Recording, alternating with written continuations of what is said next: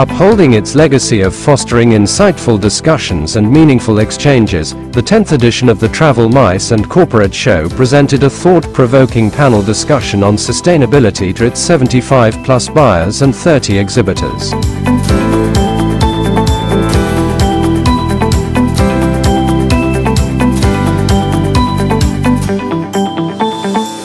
As the topic says, what does sustainability mean to your travelers today? For a sustainability, the financial impact, the competition from the supply side is very important for them. Ultimately, it's the cost what is coming on the table for both demand and the supply side. So the balancing act is yet to happen. And of course, the cost is a huge impact for all sustainable things which is happening. Today things have changed. Safety and security has taken the first leap, and then we have sustainability. So, leadership are talking about it. They are trying to drive it and see how best,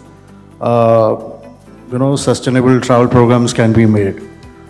It's a long way, but I'm sure in some years we will get there. There's a lot of awareness in our travelers when they are coming. The corporate is very well aware of the sustainability factors. It was initially that it was just reuse, recycle, but we have gone beyond that, and we have now started understanding that what our travelers are asking for. The industry is moving at a certain pace, but the industry wants to move. As far as the customers are concerned, and as far as the corporate customers are concerned, my understanding is that the corporate customers are not willing to, and I would say fairly, they are not willing to pay more for moving to electric vehicles, because they believe that if I have to move here, that cannot increase my cost. Creating awareness is the first thing towards sustainability.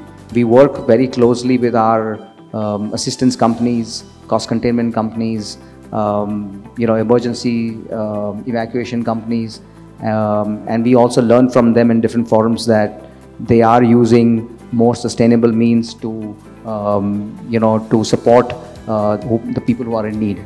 So I think put all these things put together, slowly and gradually we are coming around, but I think we have a long way to go.